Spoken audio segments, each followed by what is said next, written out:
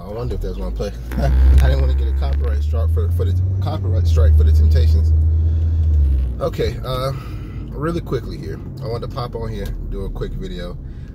God gave me a dream, and He allowed me to see what some people would take as like a smack at them, you know.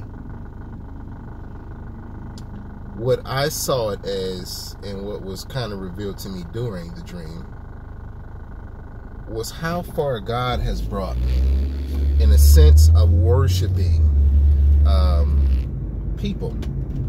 I would idolize my family because ever since I was young, you know, I always knew I was like, I want to be, I want to get married, of course. I want to be a father. So when it happened, I idolized that, and I idolized that to the point to where, you know, I allowed this woman, I allowed this Jezebel, I allowed this spirit to nearly destroy me, to nearly kill me. And it's funny now because that spirit, that Jezebel, can't stand the fact that I'm smiling without her. It can't stand the fact that I'm here without her. You know, it thought that, man, it thought as soon as it left and it tried to take everything from me with her, that I was going to go running after her. No. God said, be still. You don't need to run after that. You've done your part.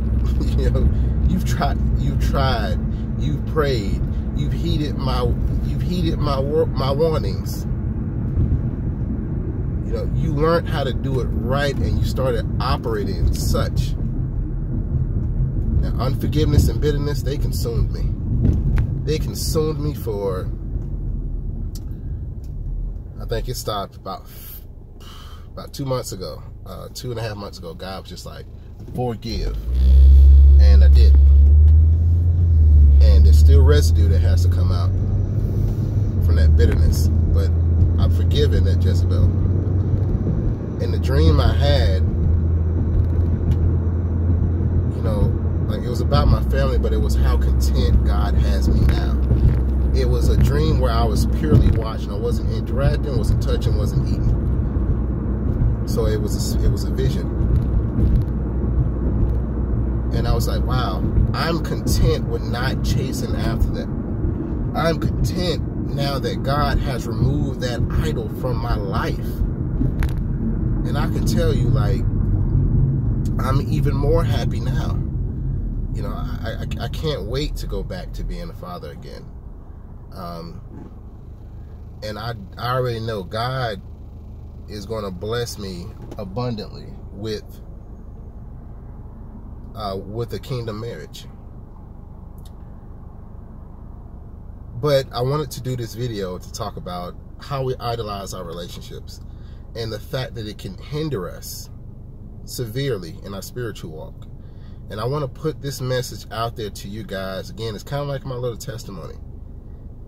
I fell into that trap of idolizing my marriage, or idolizing this woman that had no good intentions for me from the start. Now, were there good times? Absolutely. But where I am with God now, I never was when this Jezebel spirit that is possessing her was in my life.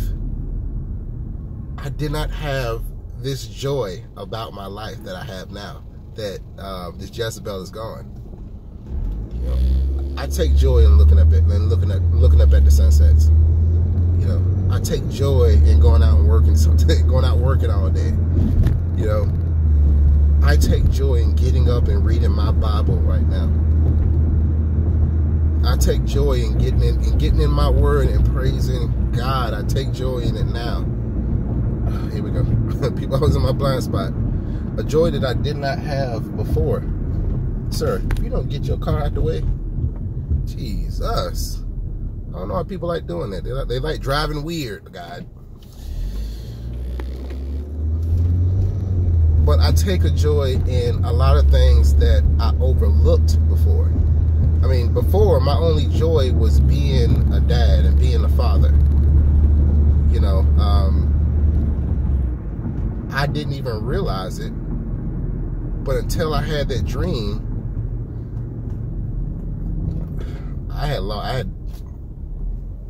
I lost so much joy trying to make it work, trying to be committed to someone to a Jezebel spirit that doesn't have my best interest at heart. This Jezebel spirit will rather see you dead and buried. The Jezebel spirit wants to see you hurt and broken. So trick it up and be happy. I'm telling you the truth. Trick the Jezebel spirit up and be happy. Be happy. I tell everybody all the time. You know, when you get with God, that's the missing piece. I was talking to another young lady today. The same young lady that I was doing a mentor video on, and I was breaking it down for her in the sense of scripture, because I'm like, you know, you can't really sit here and be upset at what has happened when God has warned you many times. And you know, I informed her, I'm like, hey, what you did can cost you your life. And I asked her, you know, was it worth it?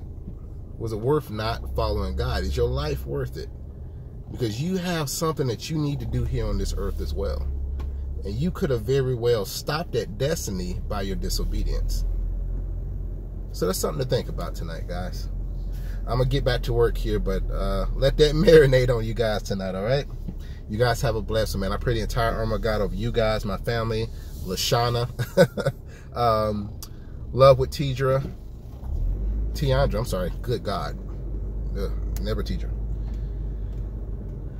And all the viewers of this video, I pray the entire armor of God over all of it, well, over all of us, so that we may be able to stand against the wiles of the enemy. In Jesus' name I pray.